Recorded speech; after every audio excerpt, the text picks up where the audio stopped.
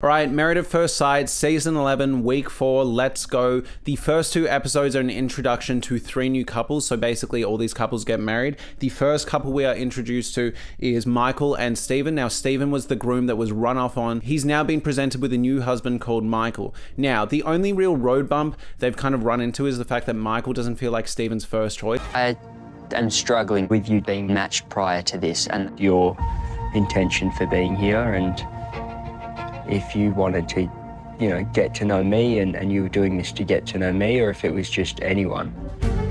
His walls are up, guarded, thinking that he's coming in as a replacement, which is, I don't see it that way. You and I, baby. And I guess the thing is, Stephen didn't really choose anyone. The whole premise of the show is that you get paired with someone never having met them before, so he had no say in the matter. On top of that, he never actually met the previous husband. It's not like he met the previous husband, got dumped by the previous husband, and then ended up with Michael. They never actually even met. There's not too much to be retroactively jealous about on paper. However, what I think is going on is that Michael feels insecure about the fact that he wasn't the expert's first choice for Stephen. Learning that Michael had been previously matched in this experiment, instantly I felt sick. I just felt like this is not a genuine match then. If that's the case, this is a really last minute slapdash. You'll do. So he must be taking the experts seriously and being like, oh, these experts' opinions are gospel. Which by the way, if you're putting faith in the experts' opinions, you are playing this wrong. They're notorious at this point for just pairing genuinely awful couples every single season. Why would you put any stock in relationship experts that seriously think the photo ranking task is like a good constructive idea for couples? Next we have Jade and Ridge. Now all you need to know about Jade and Ridge is Jade is a mum, she has a young child, and Ridge acts like a child. Ridge is like one of the boys, he's like 27. He's a psychiatric nurse, by the way, which, yes, is a fine profession, but I can't believe he's a psychiatric nurse given how he behaves. I don't want to tell me how good looking I am, because I know that, and I tell myself every day I don't need 2 people telling me that. Exactly. He's got this cringe catchphrase that he always says, which is "Dees" with these boys. Basically, him and his trio of buddies are like 18-year-olds in the bodies of 27-year-olds. It's really perplexing to watch. Perfect match. But now, boys, give us a Dees. However, weirdly enough, despite his cringe humor in front of the boys, seeing him one-on-one with Jade, he actually seems like quite a good partner. He seems like he has a sense of humor. He seems really committed. And when he was asked about whether he was comfortable with the fact that she has a baby, he actually really pushed himself to give like an emotional answer. I'm wondering, honestly, if he's just a bit of a dickhead around the boys. Next, we have Madeline and Ash, and honestly, this couple is like breaking my brain. Now, Married at First Sight so far this season has had a few moments that I actually said reminded me of The Curse, if you've ever seen that, but it's had a few moments so far where it feels like it's deconstructing the show. Earlier we had Collins, where they would show us these long unbroken takes of him just processing his thoughts and trying to think of a TV worthy answer. How are you feeling about Natalie? Could you repeat that? Okay. Do you want to share bed with your wife tonight? Look, we all get caught up in the moment, human beings. I just got married. What a day. What a day. Where Married at First Sight used to be a show that was dedicated to selling an illusion of reality, this season of Married at First Sight has had a few moments where it actually makes you sit in the discomfort of the reality they're trying to create. It's actually really fascinating. I can't tell if it's an intentional choice to try create cringe or what they're actually going for, but so far I've been really enjoying it. We also saw this with Ben and his intentions. He's been constantly prodded as to whether he's on the show for the wrong reasons, and he consistently can't give the camera a straight answer, almost adding to this idea that a lot of this show is either scripted or fake or intentionally designed just to create drama rather than actually pair successful couples together. The reason I bring all this up is because we are introduced to Madeline, an actual actress, like a professional actress. She was on Upper Middle Bogan, she was on Wentworth. She has pivoted careers apparently to a psychic medium. Now look, I'm not gonna be a douche and come on here and be like, you know what, this is all heebie-jeebie bullshit, I don't understand it, that's not real. But what I am questioning is her intentions and also whether this is just a weird avant-garde acting performance. Now, and there's a few reasons I'm thinking of this. First off, when she walks down the aisle, she kind of directs the cameras. There's a shot where she literally looks into the camera and says, is this it? Is this the shot? Like, is this good? Are you good with this? It seems like she's almost directing her image. So beautiful. Oh my God, she says. And apparently in an interview with cast members of this season, they actually talked about the fact that it was way more overblown in real life, and she was apparently like directing the cast and crew to make this perfect wedding. Secondly, while I can buy the career transition from actor to psychic medium, the way she acts outside of all her psychic moments and her spiritual downloads is just weird and odd and feels very performative. For example, the cow situation. So basically, long story short, on their first night of the honeymoon, they have a steak dinner. On the second night of their honeymoon, they go and visit cows, and she genuinely starts having like a hysterically emotional reaction to these cows. She starts crying and she goes, humanity's so shit, I'm such a shit person, I can't believe I ate meat last night, like I can't do this. She starts screaming into the clouds and saying she feels bad for animals and she feels like a shitty person and she's so weird. And it's all these weird outbursts that just feel so performative. Hey, at least we didn't eat these ones. I mean, they're still here. I'm gonna cry. Don't! Stop! Why am I so annoying? So there are two things that are probably happening here. She's either an actress that's trying to boost her career and like do this weird practical joke on Australia and play the most unhinged weird character we've ever had on Married at First Sight, or she's just got like a really bizarre fake personality that just feels really disingenuous, similar to Colin's, right? Like she's just constantly seen there trying to look like a good person for TV and it's just coming off really disingenuous. My issue with her isn't the fact that she's a psychic medium. It's everything around her psychic medium downloads and moments just feels fake, inconsistent, and confusing. The only other real thing of note for these first two episodes is Cassandra and Tristan, and I just need to vent. I am so disappointed with Tristan. What is he doing? Like, it's so unlikable. Basically, Cassandra this whole time has been like really supportive and really trying to help him with his self-esteem and his body issues and everything, and just be like, hey, like you've got a good partner here, like we can be a good couple. Now, yes, I understand self-esteem issues are hard, but at this point he is self-sabotaging, and not only is he self-sabotaging, he's taking out his self-hatred on Cassandra. She basically raises the fact that she's getting bored and they feel like friends, and it feels really stale after weeks and weeks of patience, and he just completely starts lashing out and spiraling and going about like, I've done these dates and I've done this stuff and I've done this stuff and now you're saying you're bored. And so clearly what is happening is he's deflecting. He's trying to find something that he can grab onto so he can blame Cassandra instead of looking inward and realizing what he needs to work on. It's so painful to watch. What do you mean? You were bored? It's like, how are you bored? Like, seriously. Like, I plan every date now, trying so hard to make you have fun. But what do you need me to do? No, that's why I don't know what I'm expecting. I'm just trying to figure out what you want. Like, and then I get not sure if you're having a good time, and it just frustrates me. I need a break. Whatever. I'm obviously the dude, so I'm obviously the bad guy, so it's all my fault here again. On top of that, just the scenes we see where they're interacting in the apartment or the hotel room, he's so quick to assume everything is awful and that she hates him and like, you know, we may as well break up and we may as well have this argument and just like raise the stakes. It's genuinely getting really painful to watch. That scene where he goes, oh, well, you're pissed at me for sleeping in another bed. And she goes, I'm not pissed, I was just sad. And he like keeps elevating it. Did you sleep well? Yeah, slept good. Yeah. Obviously slept on the couch last night. I just needed some space, but like, I'm definitely not gonna do that again because your reaction to that was not good. So, I can tell you're very angry and pissed off. I'm definitely not angry and pissed off. I'm not angry.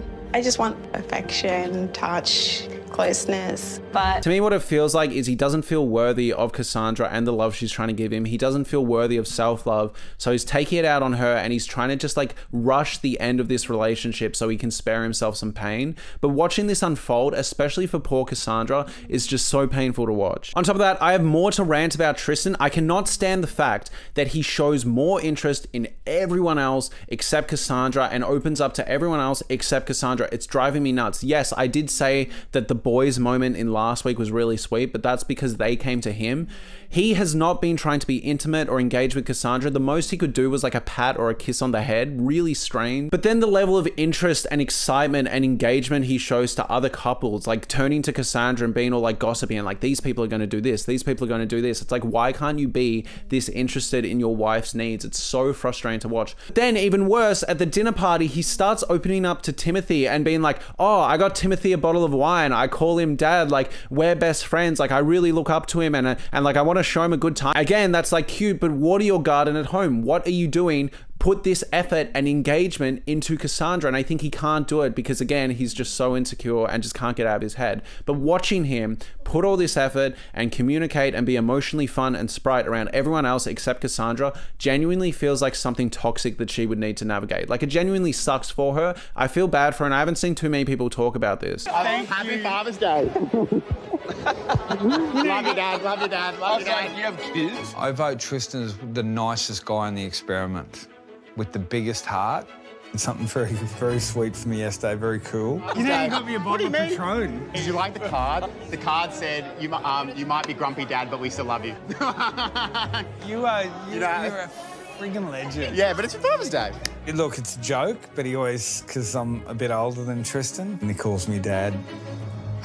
The innocent reading here is that he's not ready for a relationship with women, and he prefers the company of guys and friends and lower stakes relationships, and that's fine, but in that case he probably shouldn't have gone and married at first sight, and he definitely should not be trying to shift the blame onto Cassandra whenever he can. While we're here, speaking of the dinner party, this dinner party episode opens with a revelation. Jono gets home to Lauren and apparently has told Lauren, hey, there was an exchange I had with Jack at the gym where he basically said that, oh, like if we get to couple swap week, I give you permission to fuck Tori because I don't want to fuck her because I'm not attracted to her. Stated he hopes there will be a couple swap in this year's experiment.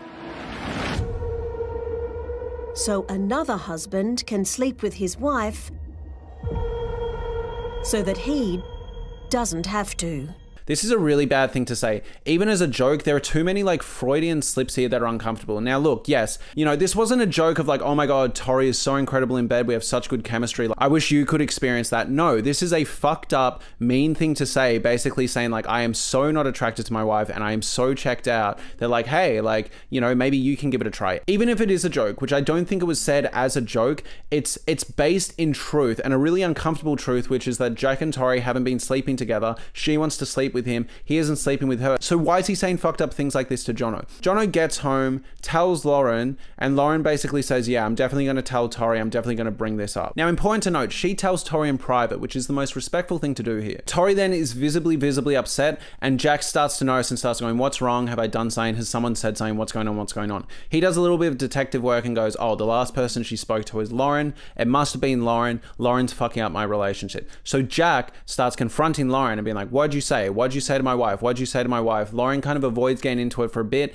and then she starts going, well, apparently you said that you're not attracted to your wife. You want to trade her off so other husbands can sleep with her, blah, blah, blah, blah, blah. They have this huge fight back and forth. Jack gets caught up on these stupid word games and semantics, being like, oh yeah, well, I said, you know, I find her attractive, but I'm not attracted to her, blah, blah, blah, blah, blah, blah, blah. Back and forth, back and forth, back and forth. Unacceptable behavior on a whole nother level. Tori just deserves better than that. Don't come at him. I'm not talking to you, Lauren. Yeah, Shut your mouth. Essentially what this massive fight leads to is this like awful moment where Jack goes, I didn't say that. I don't know where you're hearing this. Jono, I didn't say that, did I? And Jono, instead of going, no, you did say that. I did tell my wife. I'm sorry it's been brought up here. Goes, no, yeah, no, you say your wife's attractive. Yeah, no, you do say that. Yeah. Your hands are I don't know if your brain's Your face is a type, Lauren. Everything you've ever said to me, you've always said that you find her really attractive, yes. Yep.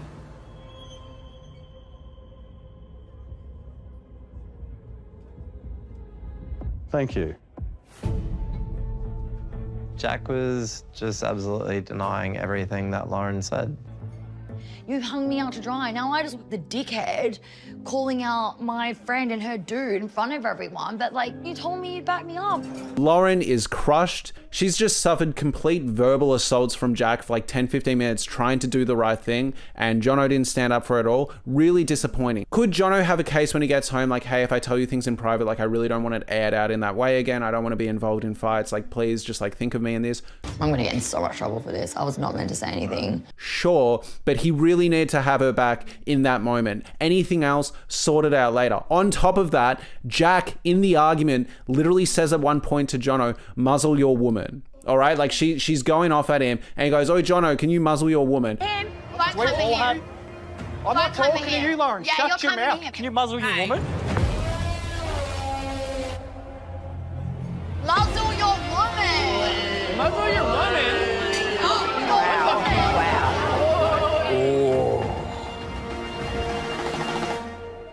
The whole table's flawed. This has been a big talking point in like Australian media. Jono has a complete like pussburger response. I don't know what he was doing. He just kind of goes, don't say that. It's like, dude, at that point, you do not need to defend Jack anymore. That's the big thing here. Even if Jono isn't impressed with Lauren's behavior or the fact that she brought it up, whatever, right? But at the moment that Jack says something like that to your wife, this isn't two people that you care about arguing and you're like torn and stuck between a rock and a hard place. He is the bad guy. He is the bad guy. It doesn't even matter if Lauren was wrong in the argument, which she wasn't, by the way. But if she was, it doesn't matter because he's just said something fucking awful to your wife. And the thing is, I'm going to give my breakdown as to what I think's going on. What I think is going on is that Jono doesn't like Lauren that much, so he doesn't think defending her and dying on the hill for her is even worth it because he wants to leave. I think he's staying with her out of pity, and I don't think he likes her that much, and that's why he didn't like have this knee-jerk reaction to what was said about her. And the reason I say this is because previous weeks on the couch and previous weeks we've seen them together, basically the big issue has been Lauren has been really combative, picking fights with him, calling him boring and soft and too nice, and I think that's resulted in him being a partner that's completely emotionally checked out and disengaged. I don't think he actually has the drive to defend her or put too much effort into this relationship. And I think the thing is, even with all that said, even if you're not into the relationship, just by the moral right thing to do, he should have had her back. He should have thought to himself, you know what, even if I'm not in this relationship forever, even if I don't like her as my wife, I actually need to stick up for her here and at least verify her truth. Like, even if he doesn't fight Jack with her, he should have at least been like, no, you did say that. I did tell Lauren. Sorry for sharing that information, but like, I'm not going to sit here and let you gaslight her. On top of that, then in private, he actually says to Lauren, yeah, no, everything you were saying is true. That is what I told you. And it's like, what the fuck are you doing, dude? Like, why didn't you just say it? So then why didn't you just say, yeah, well, that's what I told Lauren. So she's not lying about it. She's not making it up. Because it looks like I'm just making it up now. To say, I told Lauren those exact words. Who cares about being friends with Jack? Like, Jack's gonna be friends with Jono anyway. Anyways, this is all revisited in the commitment ceremony. So we get to the commitment ceremony, a few things to note. First off, Tristan says leave to Cassandra. Dude, what are you doing? What are you doing, Tristan? He's been paired up with like a supermodel girlfriend. This is like the biggest example of self-sabotage I've ever seen. This is someone who wants to be there for him and care for him and actually really likes him. She says that multiple times. Like, I see so much in him. I see so much potential. And he's just blowing it up. And then he does the whole like, oh, I don't want to put you through any more pain or discomfort. You deserve someone so much better than me. It's like, dude, she wants it to work. Can you just step out? Personally, I think what's going on is due to the self-esteem and body issues he's outlined. I think he's not ready to sleep with Cassandra. He's not ready to take these next steps. He's scared of getting hurt. He's scared of getting emotionally attached. So he's just blowing it up. But just so painful to watch. I don't know what is going on with the men this season. Next, we have Ali and Ben. Ali writes leave because Ben is a fucking robot. I don't know what the deal with Ben is. I can't stand him. He says something later in this episode that I just could not believe, but we'll get to that. And by the way, rightfully so, good on Ali for writing leave. Then we get to Madeline and Ash. So far Ash has been dealing with Madeline having psychic downloads. Do you know what I mean? Everyone wants to talk to you and I want them to be able to communicate, but I don't too, because it's like scary. Can you just know you're so protected? I love you, you're so protected. That's what I'm saying, is that this is why I'm like a weirdo. You're all good. It's all No, good. I am. I'm a weirdo. No.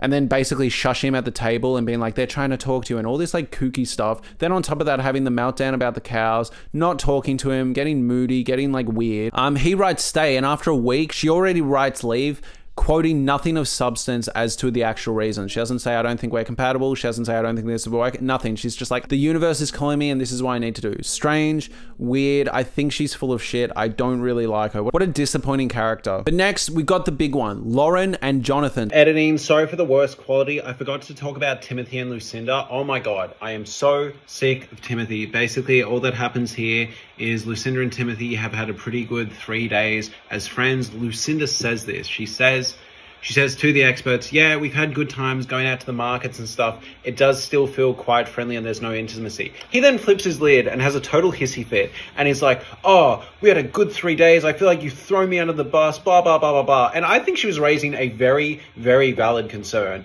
But he starts going off, completely throw me under the bus. And I thought we were having a good time, but clearly not. And then he has the goal to go, I regret writing stay. They then sit down. She goes, are you okay? And he goes, I don't want to talk right now. I don't want to talk to you. John, the expert, calls him out and goes, do not stonewall her. Do not do this or you will break the relationship. I am so not impressed with Timothy. On top of that, Timothy opened up to Tristan recently about something that happened with his dad, which was very heartbreaking, but he hasn't opened up to Lucinda about that. It just feels like this season there's a bunch of men who refuse to open up to their wives and connect and do it to everyone else and then like blame the world for their problems. It's so painful to watch. Not happy with Timothy. Any kind of vibe? Yeah, I'm not convinced. Why are you throwing me under the bus? You're actually throwing me under the bus? Yeah, Tim, you got to remember, bro, this is, at the end of the day, this is a marriage experiment, not a friendship experiment, man. Yeah, I get it, and I don't need advice from you. Comparing our marriages, bro, you do. I actually don't. I'm actually questioning why I wrote stay. So pissed off, I wrote stay. You okay?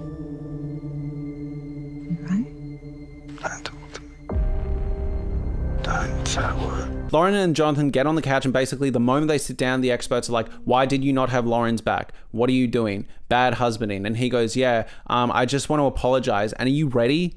He apologizes to Jack and Tori in this situation where he's already getting grilled for not having his wife's back. He goes, hey, Jack and Tori, I'm really sorry because I might have misconstrued and misrepresented what you said and set Lauren off on a warpath, which first off makes it look like, oh yeah, I have an irrational and emotionally volatile girlfriend and I accidentally set her off on you. Sorry guys, sorry for my wife. She's fucking fuming at this point. Like she's pissed. Now here's the thing, when this happened, there was a little part of me that was like, oh, maybe what happened, Jack told Jono something that wasn't as bad, and then Jono, in retelling it, added a bit of flavor, added a bit of spice, not thinking Lauren would actually then quote it to them, and now he feels bad because he misrepresented it. Maybe that actually happened. But then I went, hang on, he literally said to Lauren, yeah, everything you said, everything I told you was true. So it's like, what the fuck are you doing? You have a chance to redeem yourself, and instead you're doubling down and then apologizing to the person who said to you, muzzle your woman. Like, what are you doing? So then obviously Lauren's pissed. The expert's like, why on earth are you apologizing to Jack? It's weird, it's uncomfortable, I don't know what he's thinking.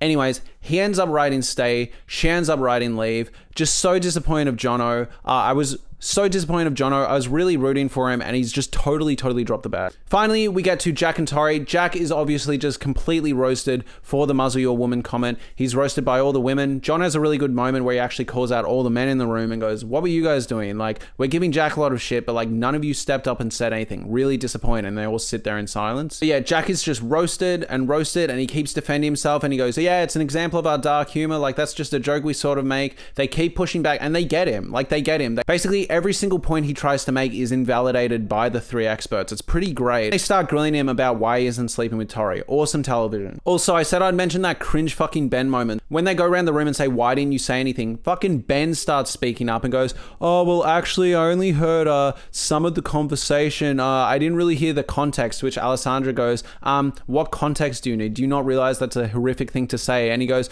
I was just going off what I was hearing, you know, the decibels. It's like, what the fuck are you talking? What the fuck are you talking about, dude? He embarrassed himself in front of everyone. No one like defended him. No one was like, yeah, good job, Ben. It was just so awkward and clunky. I think he thought he was going to get himself out of a hole. Anyways, finally, the episode ends with another one of those moments I was talking about before where it kind of like breaks down the walls of Married at First Sight. And basically, Jack and Tori are left on the couch after everyone's packing up, everyone's leaving. And Jack starts doing this weird Machiavellian, like, oh, you were a good girl tonight. Like, you really had my back. They were going to break you. You stood by me and like, I get to go home with you. And then she claps back and goes like, yeah, because you have the key. Like, I have no choice. Really, really interesting moment. I wanted to see if you'd turn a little bit on me, but you didn't. I'm still taking you home. Kind of have to. I don't have a key. I like it. The thing with Tori is I love how loyal she is to Jack. Like, if Jack was a good guy, if Jack was a good husband, Tori would be such like an unbelievable wife, but the issue is she's loyal to a fault to literally the worst person ever. But then when you watch this clip, you're like, oh, I see how it happens. Like, he really tries to just drill into her, like, everything's okay, everyone else is wrong, but not you and not me. It's everyone else. And I think she's starting to see like, hey, maybe this isn't the case. Like, you really got roasted, and she's starting to have second thoughts. Really interesting week of maths, really interesting conflict. The first two episodes were pretty tame, but the dinner party and the commitment ceremony more than made up for it. Thank you so much for watching. Tune in next week. Have a good one.